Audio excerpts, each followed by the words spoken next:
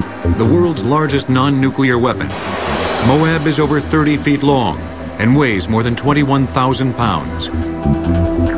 It's no easy task to accurately maneuver such a behemoth through the skies toward its target.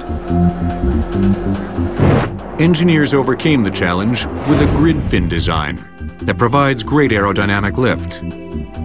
During carriage, these 4 grid fins are folded forward onto the bomb in order that it makes a very compact design for carriage. When the weapon is deployed out the back end of the C-130, the fins are subsequently deployed with aerodynamic assisting in the deployment because the wind is coming from the forward of the bomb. Once it's in its flight configuration, as it is shown here, it is then able to control the bomb and fly it to its designated target. Although MOAB was fast-tracked for Operation Iraqi Freedom, the lack of enemy resistance kept it grounded. But its successful test run served chilling notice of a powerful new force.